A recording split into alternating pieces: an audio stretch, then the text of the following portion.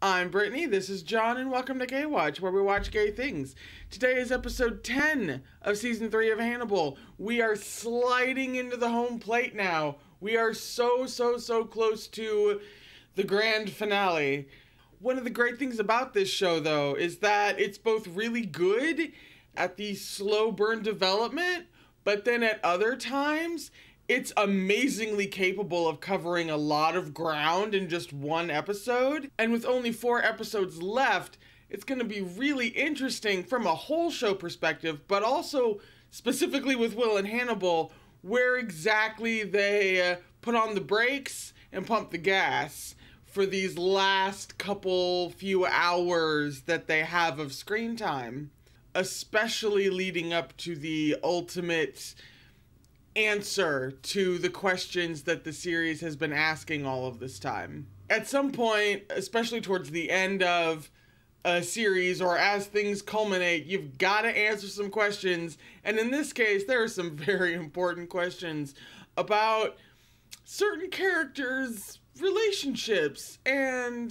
sexualities and types of attraction, types of attachment. There are just some things that need to finally be clarified. So I'm gonna hit play because any minute now, this show has got to start clarifying them.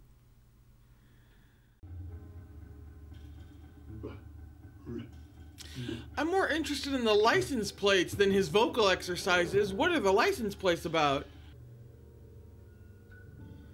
What a suitably fucking creepy background he has. Although, to be honest, I'm surprised it's not the painting of the back of the dragon. Oh, it's the phone call from last time. Okay. It's that easy to talk to Hannibal fucking Lecter, is it? As an avid fan. I was about to say, he's fanboying so fucking hard right now. It's like if I had gotten on the phone with Mads Mikkelsen. I swear, this is Hannibal's #1 fucking hobby.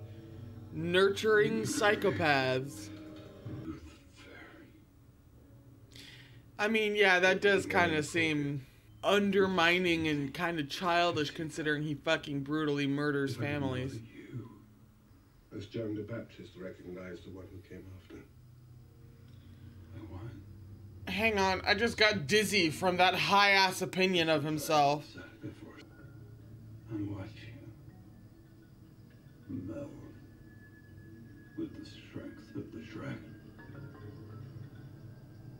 Excuse me, what does that mean? Magnificent you are. What exactly does that... Hang on. I'm gonna have to call the queer jury on this. What? Meld? How are we choosing to interpret this, kids? Because I have some ideas. I knew we saw you again, but for some reason I didn't expect to see you again, so explain that. Zachary Quinto? Zachary Quinto? What the fuck? When did Zachary Quinto pop up in? I don't remember him ever being in this show. Also, wow, she is committed whole fucking ass hog to this lie. It is almost admirable. But what the fuck, Zachary Quinto? Is he gonna meld with anybody? Inside Hannibal Lecter's bowels for what must have felt like an eternity. Listen, you've been in there for a while yourself, sir. He just crawled so far up his ass he couldn't be bothered. Again, you've been there yourself, sir. And coming as a monster. Once again! You're the bride of Frankenstein. And again. We've both been his bride. Thank you! Thank you! Scarred. I wasn't myself. She'll say till her dying breath. Have you been to see him? Naked? You haven't learned your lesson, have you? Nope. Or did you just miss him that much? Yep. Was that a little bit of a I know him better than you type of one-upmanship right there? I think that's what it was.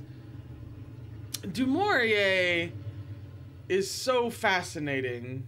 She's one of the biggest enigmas of the show, which is fucking saying something. Do you have a general impression? I can describe as much as you like. Aw, that guy's nice. Orange, black stripes. But he's gotta be put to sleep. This is so fucking sad. The orange. That is reminiscent of fucking Abigail and her dad, specifically the hand going through. But I don't think he's got as much blood in his brain as he did about 45 seconds ago.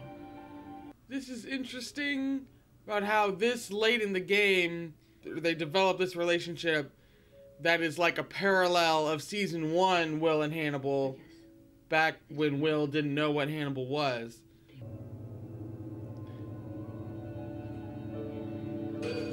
I was gonna say, how's he gonna handle, because he's not great with physical contact? Hope I didn't shock you. Oh no, he broke glass because he's relaxed. Be quite sane. A magnificent thing. Through his red haze. We love a visual parallel. We love a visual fucking parallel. Ooh. Shock as well as... Yeah. He's gonna steal that shit. Bare hands, really.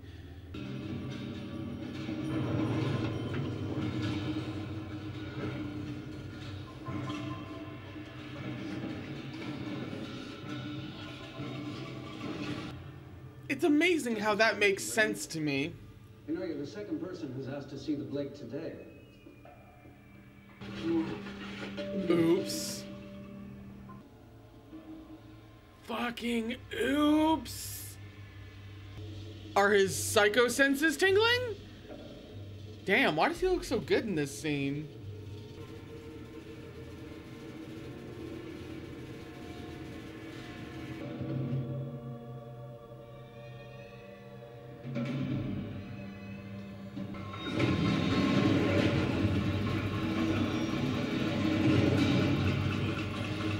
That was some motherfucking strength.